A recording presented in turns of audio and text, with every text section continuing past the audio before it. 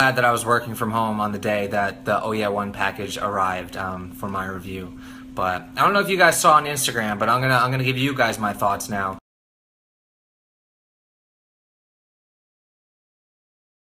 I ate one bar the second it arrived, so that's where the Instagram review came from. But this will be kind of like a second go at it. I'm not gonna eat a full second bar, but let's see what I think the second time around.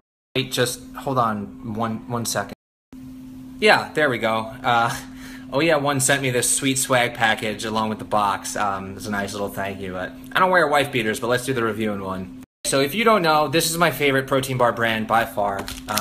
I've got them ranked at like an 8.5/10 overall on the blog. Last bar they released was cinnamon roll or cinnamon bun, whatever they called it. And it was like the first time a protein bar actually tasted like a cinnamon bun instead of just cinnamon flavor. I heard they were doing pumpkin pie. I almost shit a pumpkin pie because I figured they were actually going to be able to nail it.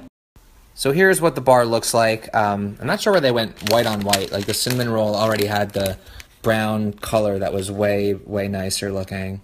230 calories, 21 grams of protein. Carbs are at 24, 1 gram of sugar, but 11 grams of sugar, alcohol, and 8 grams of fat. You could probably already guess from the enthusiasm in my voice that I was a little bit disappointed with this bar. I did FitJoy last week, FitJoy Pumpkin Pie, and this is night and day better because this is a lot sweeter. I took a bite of FitJoy after this one this morning. This is way better. But this bar, this can't touch their cinnamon roll bar. That one had so much more cinnamon and it had a butteriness to it that this one doesn't.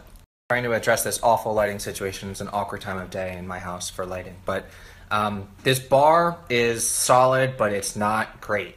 Everyone hated Quest's pumpkin pie. This is better. It edges it a little bit on sweetness and on the spice, but I don't know why. These protein bar companies are struggling to take cinnamon, nutmeg, allspice, cloves, and ginger and sprinkle them into the recipe.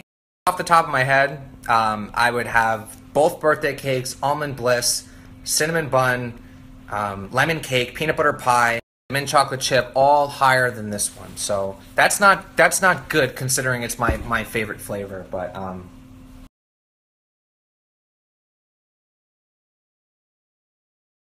anyway, I would recommend getting one and not a box of 12 and then going from there. That's how I would approach this one. You guys know my favorite thing to do is piss off big companies by leaking all their plans. Well, I got a new one. Top is going to announce 10 new flavors tomorrow, and I've only had a picture of one of them until now.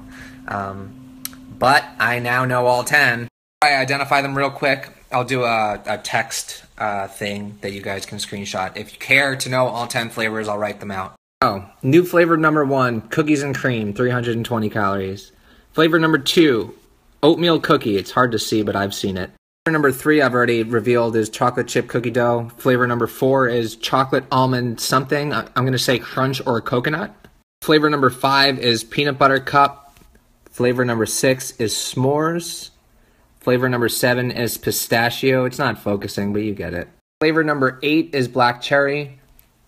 Flavor number 9 is red velvet. And flavor number 10 is sea salt caramel.